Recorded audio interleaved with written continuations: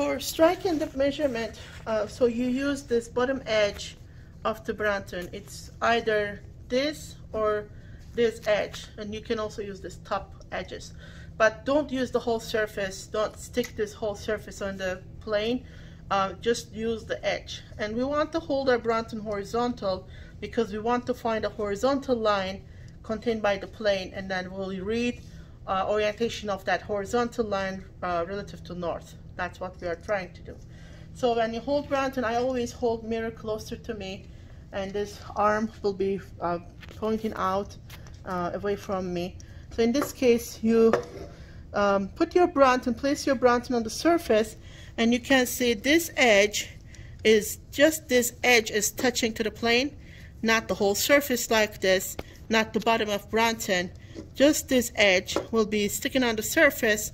Now you can tilt your Brunton up and down. As long as this line is still in contact with plane, you can tilt it like this, or you can rotate your Brunton right at this angle around an axis. So we want to find a horizontal line. So the bullseye level, this circle should be in the center of this yellow color bullseye level, and as this edge of Brunton is still on the surface.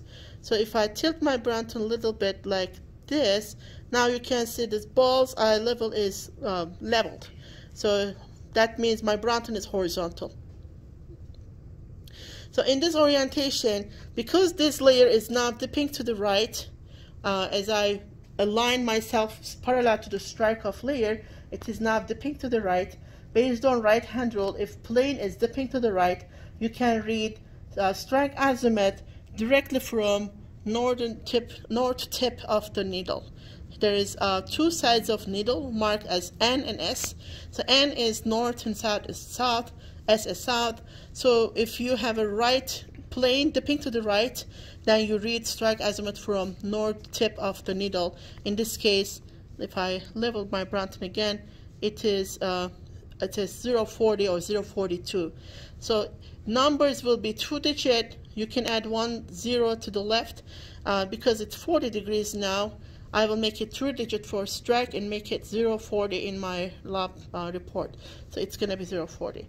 And then don't lose this horizontal line, this strike line, because you will need this strike line for dip measurement. Dip direction is always perpendicular to strike, right? If I pour some water, it will flow in this direction, right? So that's the dip direction.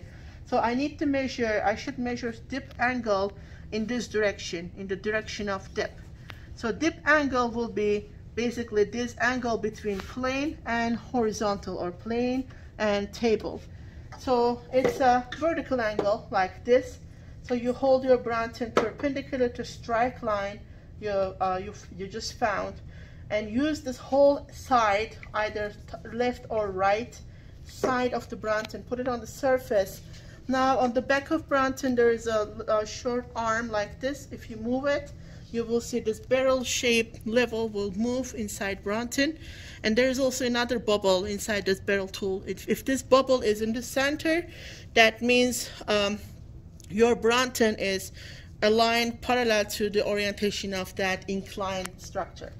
So now if you put the Brunton on the surface like this, perpendicular to strike line, I will move this back arm and until this bubble in the clinometer is in the center, like this. Now you can move your Brunton. It will not change dip measurement. Inside the Brunton, there's a full circle. We use this full circle for strike and trend measurements. And there is a half circle inside the Brunton, at the bottom of Brunton, between north and south direction. So we use this half circle for plunge and dip angle measurements. So, and then you can see this kind of wedge shape, triangular shape tool measurement window with two 60s and a middle line in between. So you use this middle line to read dip angle of the bedding plane. So at the end of this middle line, you can see dip angle is 30 degrees. So that's the dip.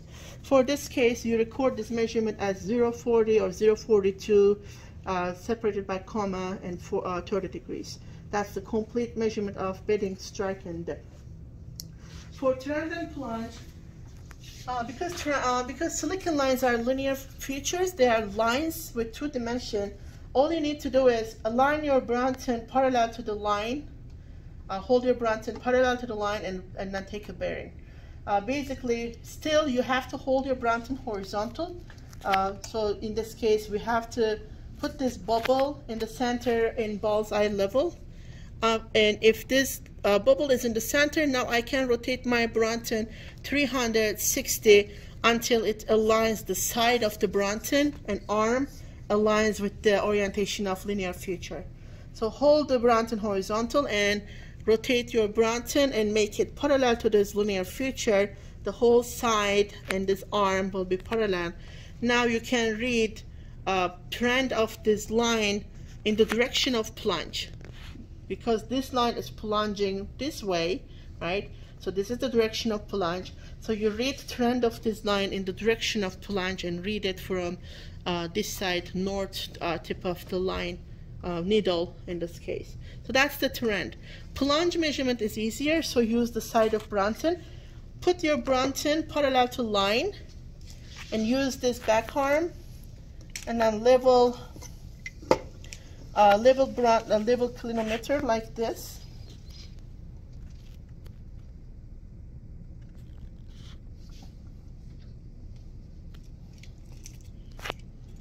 Something like this. Now you can read a plunge of this line from half circle. It is in between 260s. It's like 50, 48 or 49. So this is how we measure plunge and trend.